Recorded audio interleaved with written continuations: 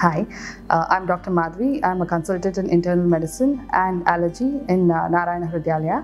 I've been working here for the past 6 years. Today I want to speak about bacteria. So why is bacteria so important? Is because we live with bacteria, we deal with bacteria every day, and each cell in our body lives with 10 bacteria. In fact, we share a lot of our genetic material with bacteria as well. So the whole concept of being too hygienic has to be taken with a pinch of salt. So the other thing is the bacteria, most of them lives in our gut.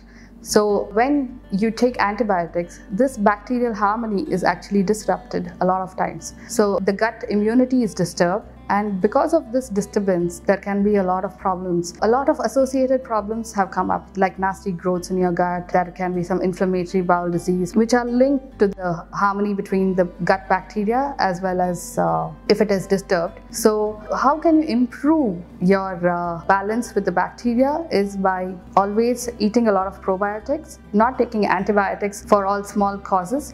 So what are the probiotics you can eat? You don't have to go and spend a lot of money for expensive probiotics. You can eat dosas, idlis, yogurt for any South Indian diet. For a North Indian diet, your parathas with curds. Pickle is a very important source of probiotics. Your doklas, everything contains probiotics. Our Indian diet is very much rich in probiotics. So that also keeps and nourishes your gut immunity. So keeping your gut immunity is your overall balance of bacteria in your body is very important.